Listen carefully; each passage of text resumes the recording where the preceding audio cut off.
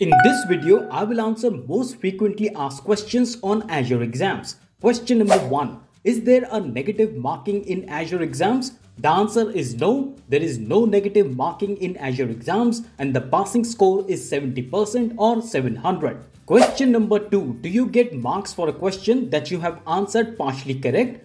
And the answer is yes. You will receive partial marks in case of multiple choice questions where you're required to select more than one option. For instance, in a question where you have to select two correct options, if you selected two of the options correctly, you will be awarded 2 marks. However, in case you selected only one correct option, you will be awarded just 1 mark. I just mentioned there is no negative marking for incorrectly selected answers. Therefore, you should always answer all the questions. In case you are unsure about a specific question, you can still attempt it because you still have a chance of receiving partial credit. Question number 3. Does Azure certifications expire? Well, Microsoft fundamental certifications do not expire, but the associate and expert level certificates comes with the expiration date. To learn more on Microsoft Azure Q&A series case studies, follow us on the Tech Blackboard YouTube channel.